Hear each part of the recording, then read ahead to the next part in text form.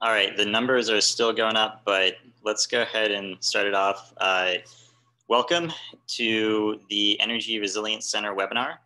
My name is Zach Snyder. I'm a program manager here at the nonprofit Solar Oregon. We've been around for a while, and I'll show you a little bit about what we do in a second. This is a very important topic, very exciting topic. I'm sure it's on a lot of people's minds. There have been some events in Oregon that have really, I think, increased public awareness about the need for energy resilience. So great to be here with you today. Thanks for joining us. We've got two really exciting speakers. We're going to be joined by Seth Mullendore, who is the vice president with a nonprofit based in Vermont called Clean Energy Group. And they've been around for a little while and do really great work all across the country. I'll introduce these guys in a little more detail in a second. We also are going to hear from Geoff Oxnam, who is the founder of American Microgrid Solutions and has a lot of experience, executive and technical experience in energy. Both of our speakers are, they work together on projects across the country. And they're also working with the Energy Trust of Oregon here in our state, doing some really exciting work. So this is our first webinar with Seth and Geoff.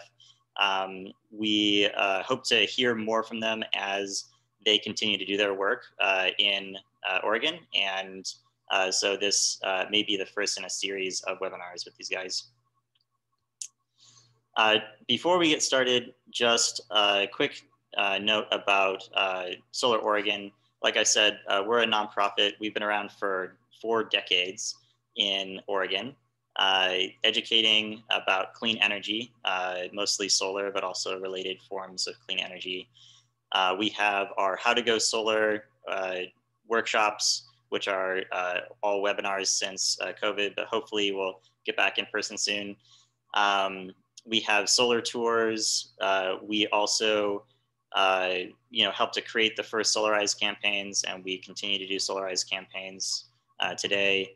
And we really love to focus on peer-to-peer education. And we often have special topic webinars like this one today. We are a member-based nonprofit, so thank you to everybody who's on the line who is a member. And if you're not a member and you want to become one, it's a really great way to support the work that we do. You can go to our website, www.solaroregon.org. Or if you just want to make a donation, you can follow this link, bit.ly/solardonate. And we'll drop those links in the chat. Thanks to everybody who supports the work that we do. This event and many events that Solar Oregon hosts is sponsored by Energy Trust of Oregon. They have also been around for a while, do a lot of things related to energy in our state, including providing solar and energy efficiency and other incentives and resources, technical assistance for families, individuals, and organizations across the state. They are working on some really exciting stuff to do with energy resilience. So thank you so much to Energy Trust for their support. Just a couple of housekeeping items. The first thing is, I'm sure all of us are likely pretty familiar with webinars, or at least the Zoom platform these days. But we've got a couple of tools to help make this a little bit more interactive. So we would love to hear all of your questions. We're going to try to, and we always try to answer all of your questions. If we have too many, sometimes we'll respond by email afterwards. But to ask a question, please don't put it in the chat. Put it in the Q&A function. So you'll see this box right here. It should be on the bar, probably on the bottom of your screen. And go ahead and type your questions in there. and we will answer them when we do our Q&A at the end. The next thing is that we love to do polls, and this is a great way for us to ask you all a question and get anonymized responses. So it's a good way to get a sense of what you guys are thinking and what you are aware of. So I'm going to start off with our first poll, which is, where is everybody joining from? I love to know where our audience is viewing from. So you should see a few options. Go ahead and select the one that you that best describes where you are. Looks like we've got about 90% voted already. You guys are quick.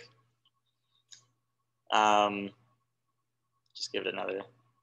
Oh, went back down to 88. Someone unvoted. I didn't know you could do that. All right, yeah, so it looks like we've got most of our audience from Portland metro area, but a couple of out of state or international, which is always fun.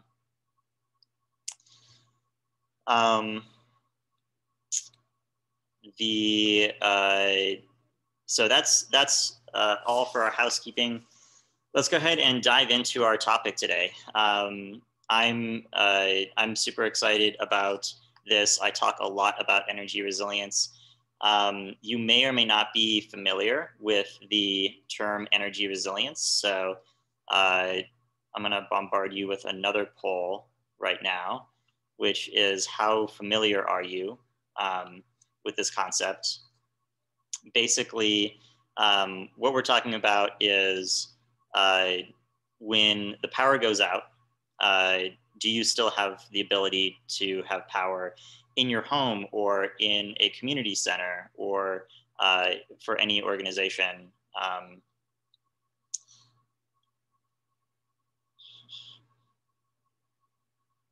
Great. I'm just going to give one more second here.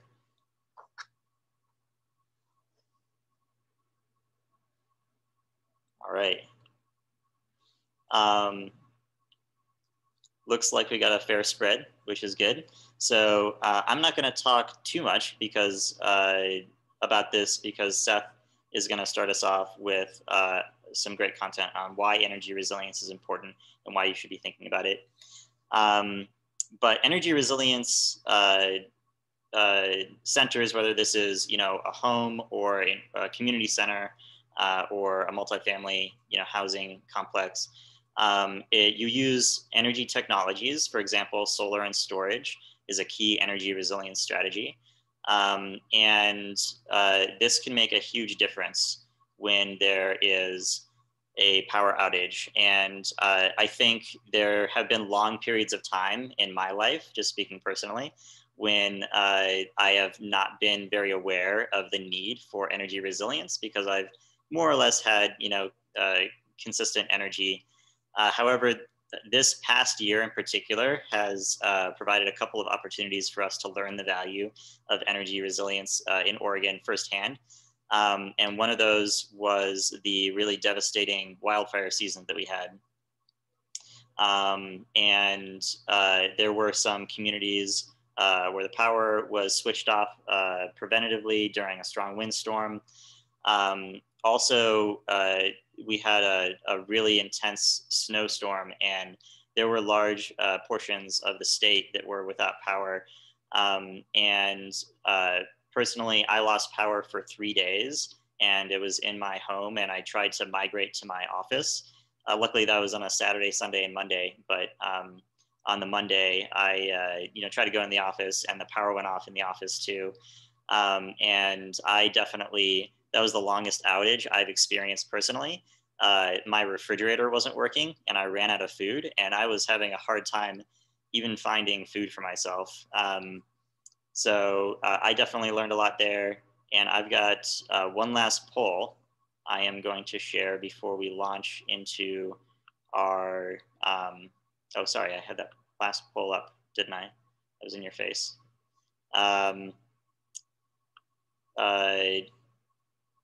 before we launch into our presentations, and that is, have you experienced a multi-day power outage in the past year?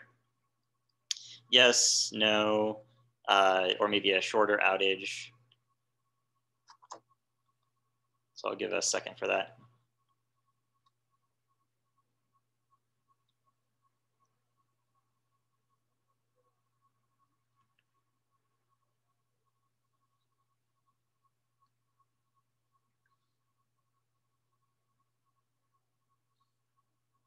All right.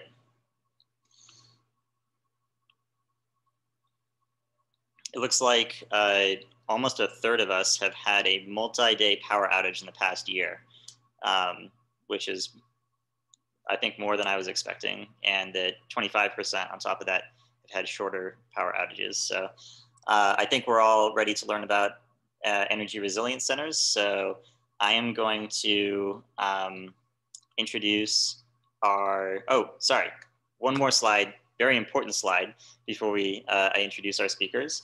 And that is that, solar plus storage, like I mentioned, is a great, the key energy resilience strategy. And it is available for homeowners, for business owners, also for larger community centers, which we're going to be talking about those larger centers today. But if you are interested in any of those types of projects, you should know that Energy Trust of Oregon provides great resources. They have a solar development assistance incentive, which is up to $1,800. This is just for the larger community center type of resilience project. And that is to help you plan out and do initial site feasibility for a project. Energy Trust also has great solar incentives. There are other incentives that apply to solar and or batteries. That includes a federal incentive and state solar plus storage rebate. And Energy Trust also has an amazing network of contractors that they can refer you to get started and to start to plan out a project. So a great first step for any type of project is to go to energytrust.org/solarbid, and we'll drop that link in the chat and you'll find more resources there. So without further ado, I would love to introduce Seth Mullendore. So Seth is Vice President and Project Director for Clean Energy Group, overseeing projects ranging from customer-sited solar and battery storage to the replacement of power plants with clean technologies. Seth works with policymakers, project developers, industry, advocates, and community and environmental justice groups to advance clean energy policies and projects with a focus on achieving greater access to solar and battery storage technologies for disadvantaged communities. Much of his work pertains to the research and reporting of energy storage technologies, policies, and supporting market structures. Prior to joining Clean Energy Group, Seth served as a Sustainable Energy Fellow with Union of Concerned Scientists and worked with Maine Clean Communities to help advance clean transportation initiatives. Seth holds a Master's of Science in Civil and Environmental Engineering from Stanford University and a Bachelor's of Science in Geosciences from the University of Southern Maine. I am going to exit my screen sharing, and then Seth, you should be able to start up sharing your screen. If you have, oh, here we go. I have to give you permission. There we go. Okay, great. I'll get that up now. It's not showing me the one that I want. One second. So great to be here today. Thanks for that introduction, Zach. And it's not showing me what I want. One moment. I'm going to start off just showing, telling you a little bit more about, there we go, Clean Energy Group and who we are. But I'm going to give it an intro. Everybody, okay, should be able to see my slides now. So Clean Energy Group, we're a national nonprofit.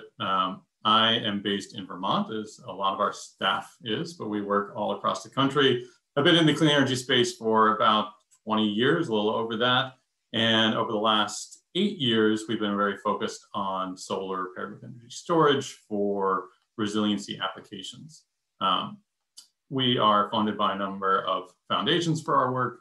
And one of our big projects is the Resilient Power Project, which is what I'm going to talk a lot about with you all today. Through that effort, Clean Energy Group has had the opportunity to work with more than 200 facilities across the country, helping them with facilitating the evaluation of solar and storage for community-based facilities. We started this work about 8 years ago after Superstorm Sandy left much of the Northeast disabled without power, and the realization that one, traditional sources of backup power, diesel generators, failed en masse to a large extent for a number of reasons, and that communities that were least able to respond to and recover from the outages, low-income communities and historically underserved communities, communities of color, were hit hardest by the outages. So the Resilient Power Project works to facilitate development of a more equitable distribution of solar and storage, primarily for energy resilience, also for economic benefits and wealth creation among low-income communities, communities of color, and historically underserved communities.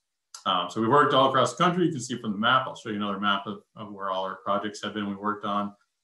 We provide in-house expertise as well as small technical assistance grants to engage engineering support. Folks like American Microgrid, Geoff's company, they're a go-to provider for the technical assistance, and we've done a bunch of projects with them. We've deployed more than 80 technical assistance grants, almost over $800,000 in grants we put out there.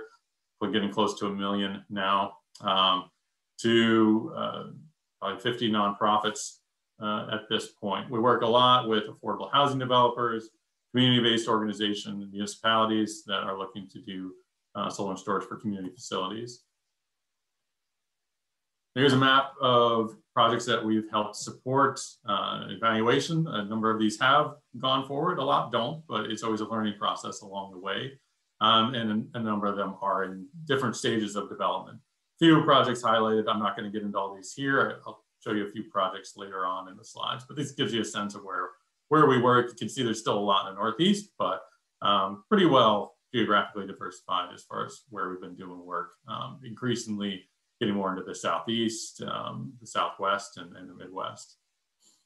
So I was asked to give some of the why of energy resilience. Zach already presented some of this, but I've got a few headlines here just to talk about some things from the past few years that have been big events. Most recently were the outages in Texas, where all of ERCOT, the ISO for Texas, was pretty well disabled. 70% of customers lost power, most of them for multiple days. There were difficulties for people accessing water because they weren't able to have power for water pumps, and there were freezing problems. All sorts of issues happened in Texas. A lot to do with gas power plants not being able to deliver the power that they needed. And we've had a lot of interest from Texas since that storm in local energy resilience with solar and storage. From 2019, Zach mentioned wildfires. Pacific Gas and Electric shut off power just in one event to about 2 million people.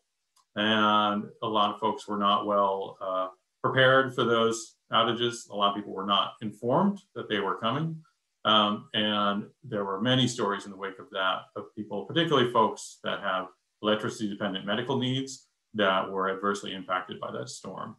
Some very scary cases where people were put in jeopardy for not being able to have their normal medical routine in place, not to mention food loss, lack of access to food. And accompanying all of these outages, there's usually a spike in carbon monoxide poisonings due to improper use of generators. And this was the big one. Hurricane Maria in Puerto Rico left all of Puerto Rico in the dark. Some of them for almost a year, actually some for over a year. Most people were back within a year, but it took almost a year to bring back power to the majority of folks. To this day, people are still struggling with power supply there. We work with folks on the island of Vieques. which is off the coast of the main island of Puerto Rico, they still have periodic power outages and has not back to where it has been.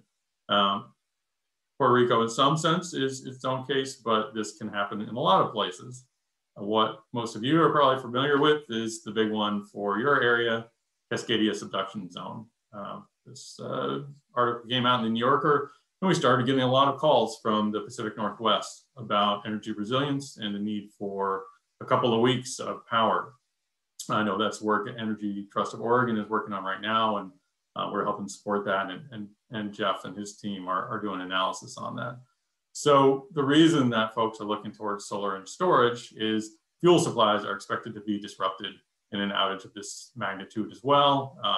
Gas lines are not expected to be intact, and supplies of diesel fuel are expected to be quite disrupted. So you need something locally that's able to provide power.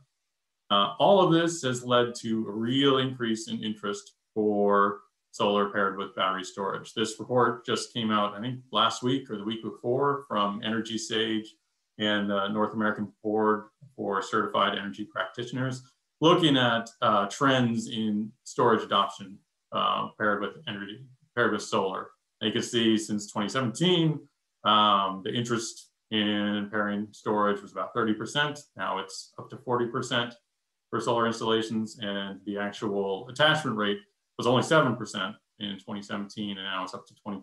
So 1 out of every 5 solar systems going in right now, this is both residential and commercial, are including energy storage. You can see some of the places that I just talked about in the charts below. California, we're up to a quarter of systems that are being installed with batteries right now. Puerto Rico, almost 100%. Prior to Maria, there were very few energy storage systems in Puerto Rico. Now, pretty much nobody is installing solar anymore without batteries. It's just point of practice. If you're putting solar in, you put energy storage in as well. The driver of this was in that same report, the primary driver for storage, increased attachment rates, overwhelmingly is resilience, 65%. The main reason for exploring battery storage is resilience. That's, again, a big increase over 2019 when it was just 45% of projects were driven by resilience. That is the main driving factor. I didn't list the barriers here, but probably most of you could guess that batteries are too expensive is the main barrier. 76% of respondents said that batteries being too expensive was the biggest barrier. Second to that was that there are not enough incentives for energy storage, which is very much a similar thing, but even that, it was only 33% of respondents. So batteries cost too much is the biggest thing. So the attachment rates, they're being driven by people's interest in energy resilience, less than economics. This is a slide that a few years ago, we worked with the National Renewable Energy Laboratory, looking at case studies for valuing energy resilience. So the problem is that we all know that there is value to having backup power that can range from, what a household saves on spoiled food if they don't have refrigeration, to medical emergencies if they are depending on electricity for medicine, to things like data centers, where if they have a blip in their energy loss, they can lose millions of dollars worth of revenue for that. And manufacturing is similar.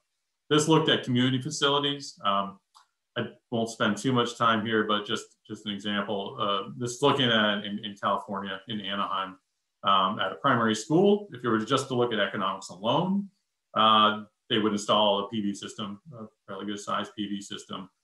If you value resilience, then the solar gets a little bit bigger. So they would have a small battery as well to manage demand charges at the school. But if you value resilience, you get a much bigger battery. It's even more stark for a large hotel example, where without valuing resilience, they would not install solar or storage. And when you put a value on resilience based off of how long duration outages are and assigning a value to that outages, which there's a tool called the interruption cost estimator that can do that for different areas. They got a big solar system and a fairly sizable battery as well, resulting in a good net present value for the system. Now, that doesn't mean it's any easier to monetize. It just means that there is a value there. I wanted to show a few examples of projects that have moved forward that we've worked on for energy resilience. Just to give you an example of what issues were they facing and what kind of systems did they end up installing. We mainly work with commercial community facilities. This was one of the few residential scale projects that we worked with. This is a project in Vermont called McKnight Lane. It's a redevelopment of a defunct mobile home park that was redeveloped as net zero affordable rental housing. So all of these are modular homes that were built to net zero standards. So they had solar, but there was no energy storage in the projects. We were able to work with utility here, Green Mountain Power, and a foundation to provide some extra support to get Sonnen batteries in each one of these units. Those are 6 kilowatt-hour batteries that back up lighting, heating, cooling, ventilation, refrigeration, basically everything you need to have running in an outage situation for this project. Working with the utility helped lower the cost of the system. They tap into these batteries as well as a lot of other batteries in Vermont for peak demand events, their annual peak for the regional peak, to lower those and monthly peaks as well. And that provides them with value. So they pass that along into an upfront rebate for the storage projects in this project, and then foundation support was able to kick in for the rest. This is a project we worked on with American Microgrid in New Mexico. This is the Cimarron Forestry Office. Oh, I should say in the McKnight Lane, what we're dealing with in Vermont a lot is snowstorms, ice storms, and wind, like what the recent event you had in Portland area. So that was what they were working on dealing with there. In New Mexico, that was not the problem they were dealing with. They were dealing with fires. This is a remote forestry office that manages a big region of the state, a very impoverished region. They had frequent outages, and when they have an outage, it's usually due to a fire that shuts off roads as well. So they were not able to get fuel for the generator they had there. So the solution they ended up putting on was 10 kilowatts of solar and 16 kilowatt hours of energy storage. And that would be able to power a lot of essential services for them: pumping, water pumping, lighting, communications, charging, doors, computers, and kitchen area. They still have a generator there as well, but the solar and storage can support all of that on its own or in conjunction with the generator. The last one I'm going to show, this is from Puerto Rico. This is Clínica IEA. This is a community health clinic in San Juan, Puerto Rico. We worked with another nonprofit called Direct Relief. They provide a lot of medication and services to folks in the wake of disasters. They were spending all of their money on diesel fuel in Puerto Rico and said, this is crazy, there's got to be a better way. So they started putting small or relatively small solar and storage systems at medical facilities to be able to power at least refrigeration to keep vaccines cool. So this is one of those systems there in Puerto Rico. That's actually me visiting that site on one of the trips I took to Puerto Rico. They've been able to do a number of clinics across the island for energy resilience, for vaccines and powerful facilities in some cases. Want to close out just with this resource that Clean Energy Group put together. It's available for free on our website. And always feel free to contact me if you have questions. This was based on questions that we received, over 100 questions from stakeholders about solar and storage. And we put this out to try to create a foundation of knowledge for folks that were just getting started. So this may be a good resource for some folks that are less familiar with solar and storage at this point. Here's my contact information. It's just seth@cleanegroup.com and .org. All right. And with that, that's the end of my presentation. And I will turn things over to Geoff. Great, Seth. Thank you so much. Really cool to see what you guys are working on and to see some of those projects. I think it's always great to hear what the impact is on an individual scale. So I would love to introduce now Geoff Oxnam and from American Microgrid Solutions. And Geoff, I'm going to give you a full introduction here, if that's all right. And so Geoff is a microgrid project developer and former utility executive with more than 2 decades of experience in energy, utilities, telecommunications, and infrastructure. He has managed strategic planning, operations, marketing, and communications efforts for those industries and environmental organizations as well. Geoff founded American Microgrid Solutions in 2016 and has grown the company through dozens of microgrid analyses and development projects in 18 states and territories. He earned a BA in history from Williams College and an MBA from the Johns Hopkins University Carey Business School. And Maryland Governor Larry Hogan has appointed Geoff to chair the Maryland Clean Energy Center Board of Directors. So super excited to have Geoff here, and go ahead and take it away. Great, thanks, Zach. Hey, I really appreciate the opportunity to be here today and talk to you about the work. So great to be presenting with Seth Mullendore and the folks at Clean Energy Group. We've been working here at American Microgrid Solutions for gosh, we were about 5 years now with Clean Energy Group all over the country, and it's been fantastic. And I think one of the most exciting projects that we have done in that span is the work that we're now doing in Oregon to look at resilient power solutions and microgrid solutions throughout the state. And I want to start off with a huge shout out to Jenny Hall and the Energy Trust folks.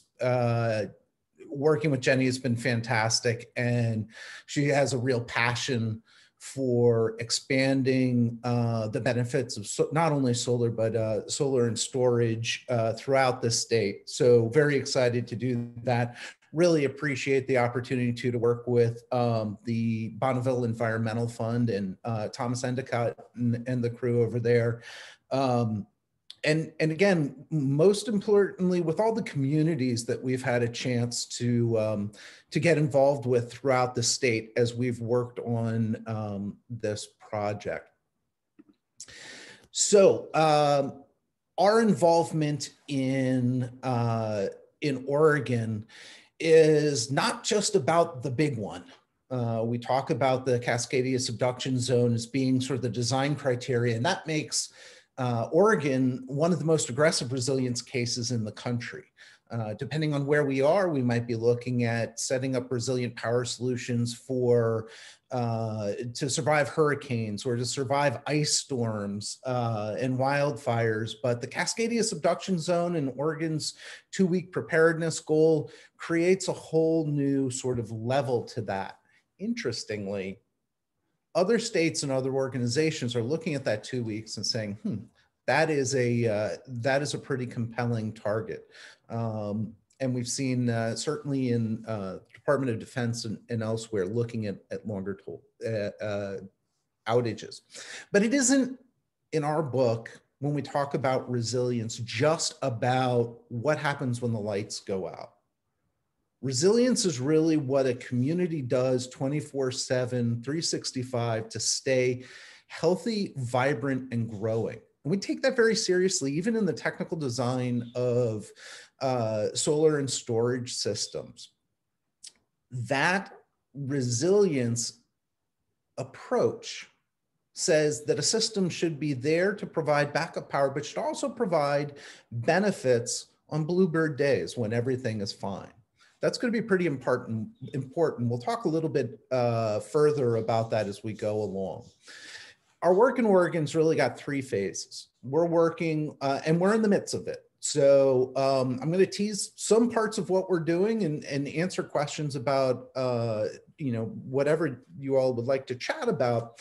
But we're in the middle of the project. We are working on 20 plus different sites around the state where we're looking at doing feasibility analyses and designs of renewable power systems. These facilities represent a number of different use cases, everything from multifamily housing to schools to public safety. With the intention that hopefully where they make sense, these facilities will then go and pursue a microgrid or a resilient power solution. We're then looking at sort of the big picture. What do these use cases tell us about what works and what the challenges are throughout the state in terms of expanding resilient power systems designed to hit these this 2-week goal? And then third, we're hoping to build all of that understanding and analysis into tools that are useful for everyone. Whether you are a community organization looking to deploy a system, or you are a solar or storage developer or installer and trying to enhance how you can deliver those services, or any one of the number of stakeholders that are involved in the project. How are we going about this? We're doing a techno-economic feasibility analysis, and that's a grandiose way of saying we are taking a look at all the different scenarios and configurations of systems that might work on a site, running them through models to tweak sizing, to look at different components and different dispatch to find the ones that really fit, and then figuring out how much do they cost today and what will they cost over the life cycle of the project. That touches on really sort of the big components, but when you think about it from a facility standpoint, they have 3 key goals that they're really trying to achieve. 1, security, or what we call resilience, right? They want to make sure that the lights can stay on. 2, savings. Ideally, this will be a cost-effective solution, and in some places actually generate a lower cost of operating your facility on a day-to-day basis. And then sustainability. Very much trying to integrate a lower impact, cleaner, more efficient way to run the system. I won't spend too much because thanks to Zach's really cool poll at the beginning of this, we do have a pretty knowledgeable audience, and I'm more interested in hearing your questions and your thoughts than telling you what you probably already know. But very quickly, when we talk about microgrids or hybrid power systems, and I'm gonna, for the truly in the weeds, inside baseball folks, I'm going to be a little bit liberal with definitions today just to keep things easy when we talk about microgrids versus hybrid power systems. But in general, we're talking about systems that utilize a number of different generation and storage assets. And typically, if it's a microgrid, work with multiple different buildings or facilities that come together. And they are all interconnected with the grid during normal conditions. But if there's a power outage, they can operate independent from the grid. We get into the nuance when you talk about whether you're behind the meter or multiple sites. Again, I think we'll focus on the resilience aspects instead. But the important piece here is that there are a lot of components that have to come together. As I said earlier, in normal conditions, everything's running fine. You take a microgrid or a hybrid power system or a resilient power system, and you try to optimize them for the most cost-effective way to run. You also look to optimize them for their maximum sustainability benefits. When there is a power outage, you want to make sure that you can run either that facility that you're sited on, or that portion of the facility, those critical loads that are key to keeping going and delivering your value or mission to the community. Now, before we jump into the power side itself, I want to take just a quick second to talk about resilient energy in context. At the end of the day, this is all about people and serving people and continuing missions. So when we look at a facility, a building, a campus or whatever, and we think about what its mission is, power is only one component. and the good folks over at the Urban Sustainability Directors Network, who are really some of the pioneers in this resilience hub concept, have said, look, there's 5 things you got to think about. Yeah, power is one of them, and you see it there as number 3. But there's also resilient programming and services. What is that facility doing to take care of the community along the way? Resilient structures. Is this facility going to withstand what the condition that caused the outage in the first place itself? Communications. You can have power, but if you can't communicate with folks, you're going to have troubles being effective. And then operations, the personnel and processes necessary to operate the facility. Contextualizing that and power's role in it, I think, is important. So reiterating, consider as you're looking at a project, resilience in the community context. What does the community need to be resilient? And then in the facility context, what does the facility need overall, not just its operations? One of the first and most important tasks we do when we go in and we look at any one of these sites is to understand the facility's mission and operations. What services do they deliver? And do they expect to deliver in an outage? That gets us into the goals and constraints during 3 conditions: normal operations, outage, or that recovery period after the outage that may, as we can remember from some of these major events, be lengthy and not have full power back to the community. When we then get into the facility and its specific needs, we need to understand key pieces like what utility tariffs is it subject to, because that's going to drive the economics. What does the load profile look like? How does it use energy during the day? And most importantly, you want to look at it on an hour-by-hour basis throughout the year. That changes, and you want to make sure your resilient power solution is able to handle it. What are the critical loads? Again, a facility may not need all of its operations in order to keep going. A resilient energy center or a resilience hub probably does, because it is serving the community particularly hard when there's an outage. Seth mentioned the Cimarron facility that's there, during forest fires. It's got to be up and running even when everything else around it isn't. So what are those critical loads?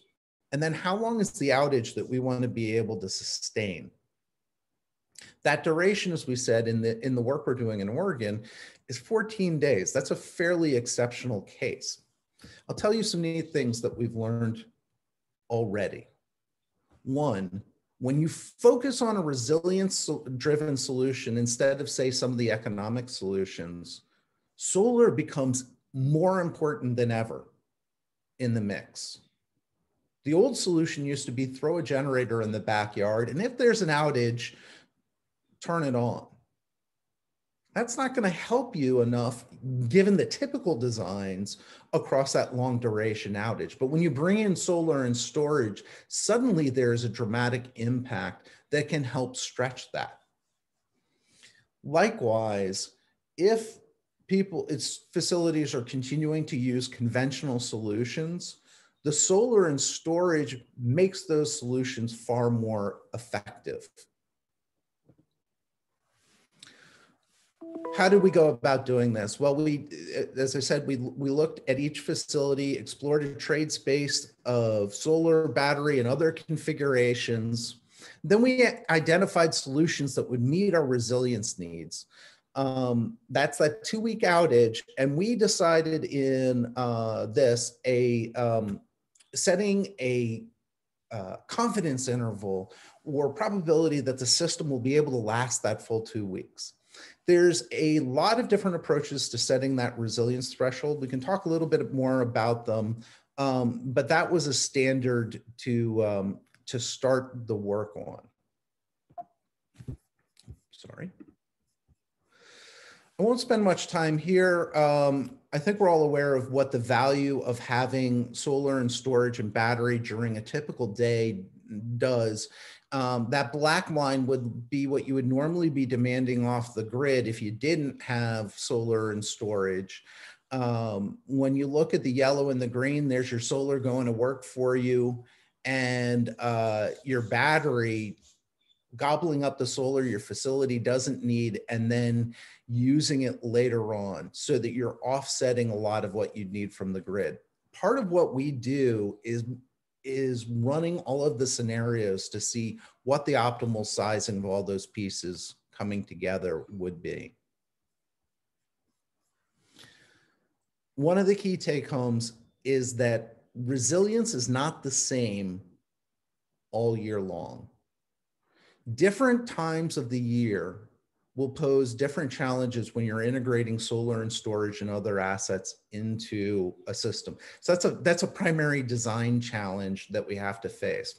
What this little heat map shows you, purple is where those times of the year where a system can be expected, solar plus storage system could be expected to run without interruption for 14 days straight. As you can imagine, summertime, that's great. This system as designed would do that just fine. But then you see those yellow and green segments out at the edges of the year.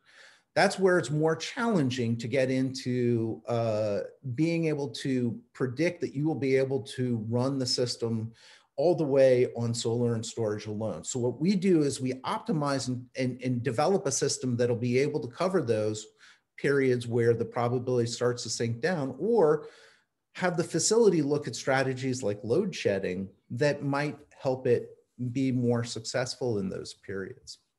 What you're looking at here is really a model of power outages being run every hour of a year obviously in a modeled solution using solar plus storage or whatever assets we want to put together.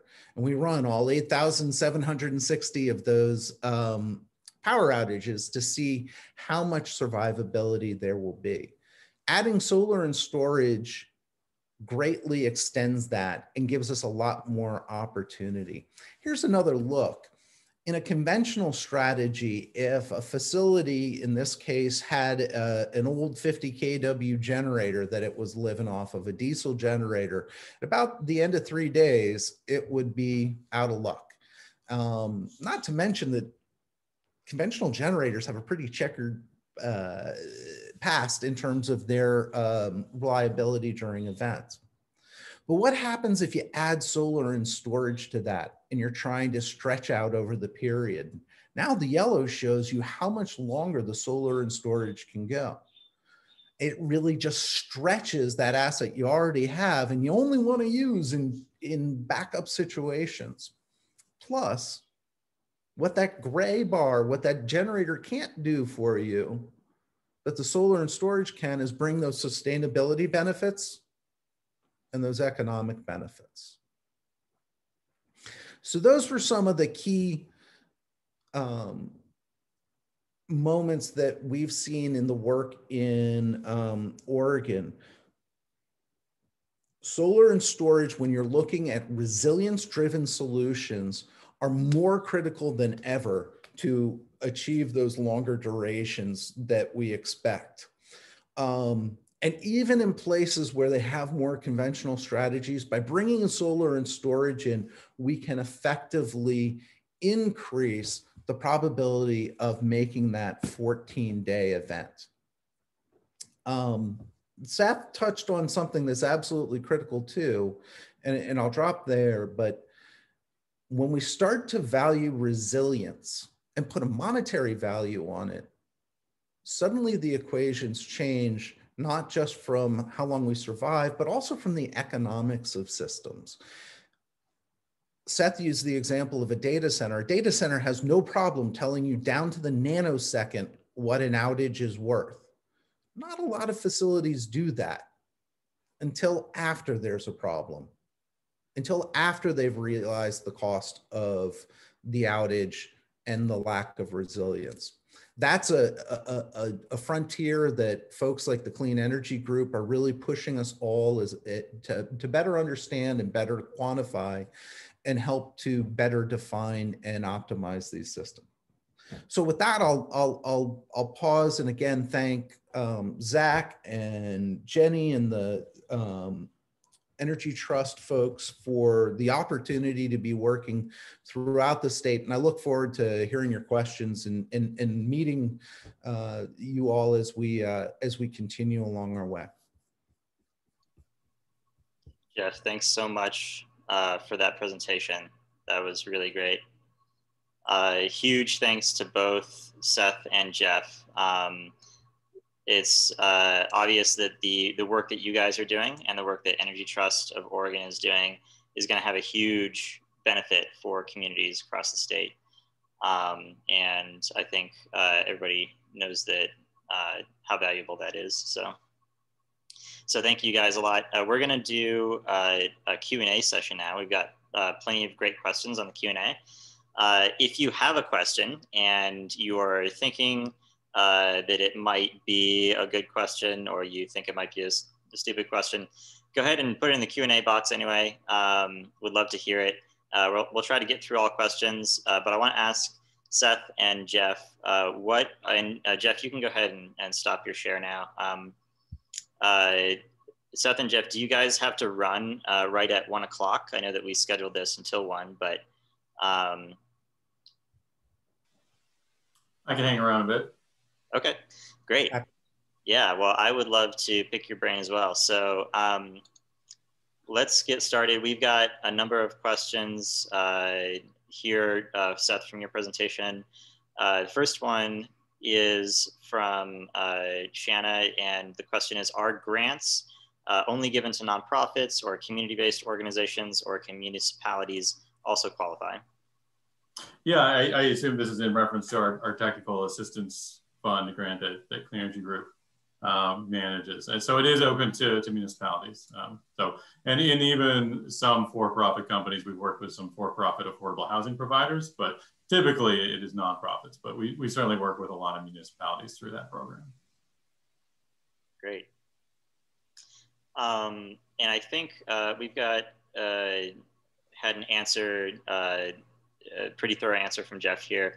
Someone asked, what are the Oregon projects? And unless you guys have anything else you want to add on there, I think you guys have gone over plenty on that.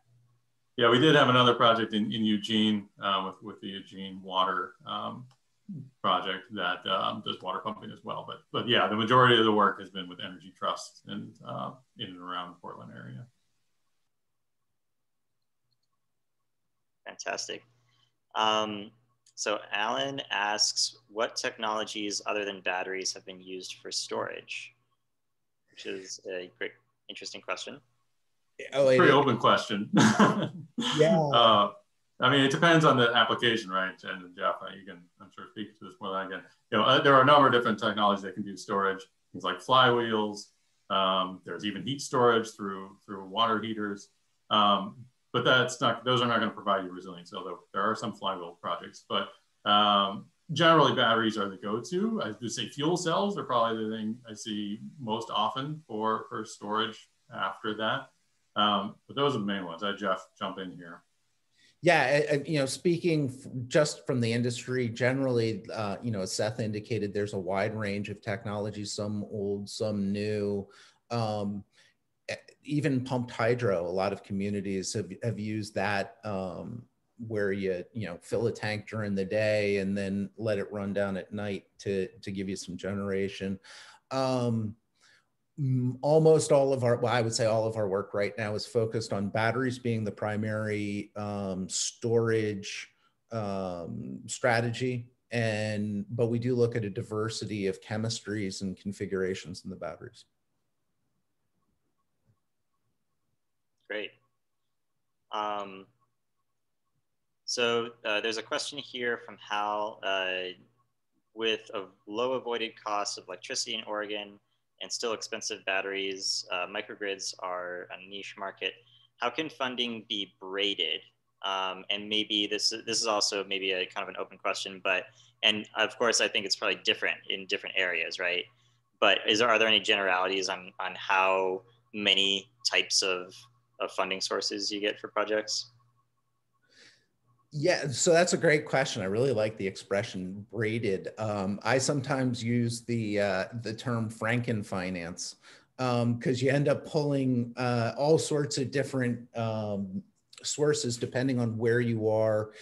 Looking at a national standpoint, different states have different programs either directly targeted at resilience or indirectly benefiting resilience.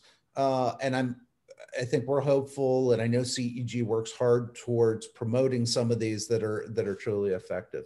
In Oregon itself, it is challenging with the low cost of power to do the same thing you could do in, say, Hawaii or Massachusetts or some other places where power is much more expensive.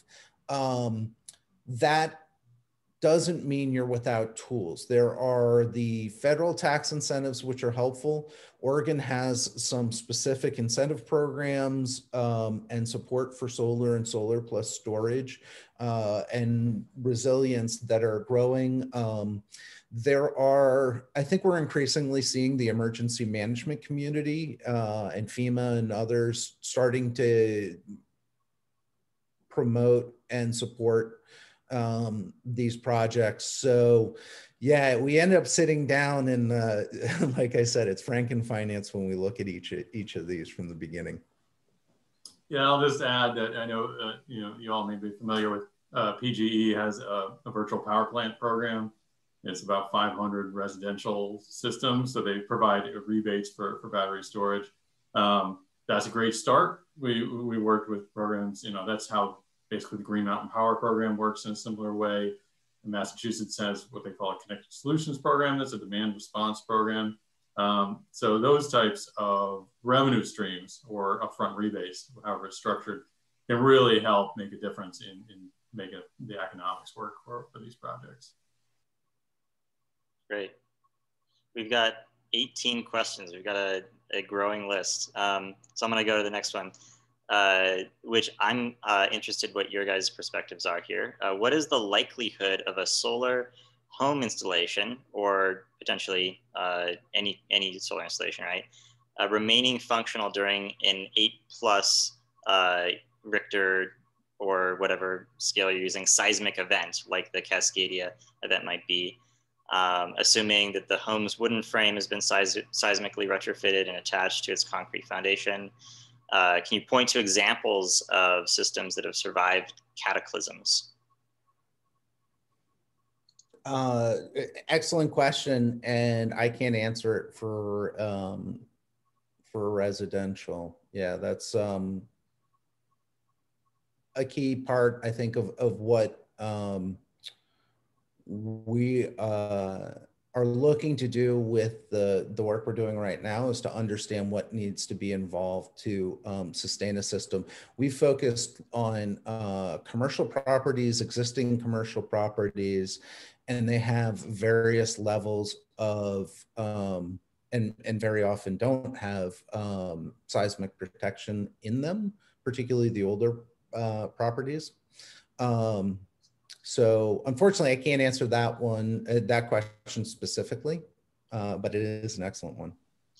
Yeah, it is. I could say post Maria, a lot of work went into looking at how you make solar systems, rooftop and ground mount, resilient in hurricanes and serious hurricanes, Category 5 hurricanes. I don't think that it's been tested a lot at seismic events.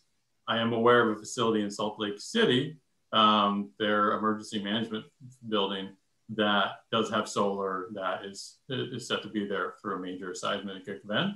It's certainly not a home though. So like Jack, I don't know anything on the residential scale. Great. And let's see, this next question was about that as well. We've got a question. Siting, permitting, and interconnection costs have typically been high for commercial microgrids. What lessons have been learned on historical projects regarding these costs? Oh, we don't have enough time. And that's excellent. And I think very often what we see is a lot of people throw around, folks always want a rule of thumb, like how much does it cost per kilowatt to do this? Or how much does it cost to this, that, or, how much does a microgrid cost? One of the biggest variants in the the cost of these systems, particularly when you're dealing in smaller scale commercial, is the cost of that interconnection. Because you, particularly when you're retrofitting, right? You have to go in and make adjustments to the way the building's wired and, you know, the panels, and to isolate circuits. So you can find a project that is really easy and it's only a few grand to interconnect it, and another one where it needs $50,000 worth of upgrades and changes. So getting on the site, getting those site conditions down, really understanding what's in the panel